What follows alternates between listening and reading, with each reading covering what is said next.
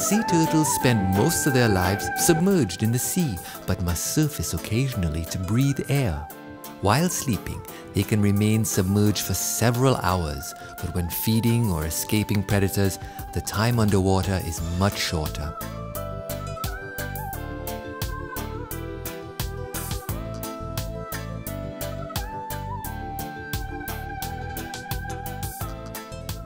The two main species of turtles we see in our waters are the green turtle and the hawksbill.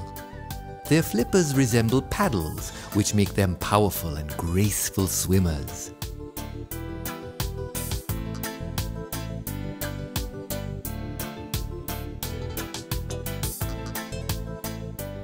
Green sea turtles are named not for the color of their shell, but the greenish color of their skin.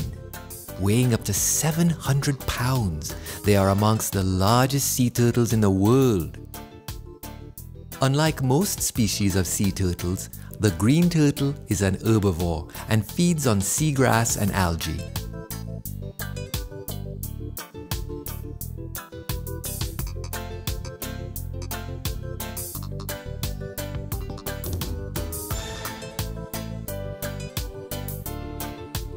Green turtles are listed as an endangered species, and the hawksbill turtle is listed as critically endangered and has suffered an 80% decline in global population over the past 100 years.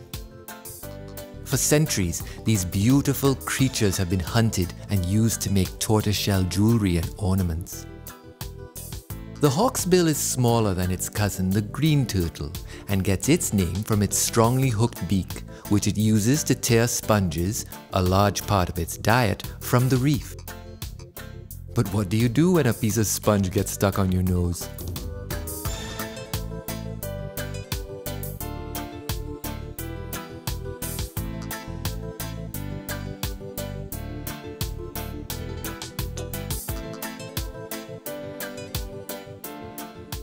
All sea turtles face many threats, including illegal harvesting of eggs, loss of nesting habitat, and entanglement in fishing nets. We are very lucky to still be in the company of these gentle and graceful creatures.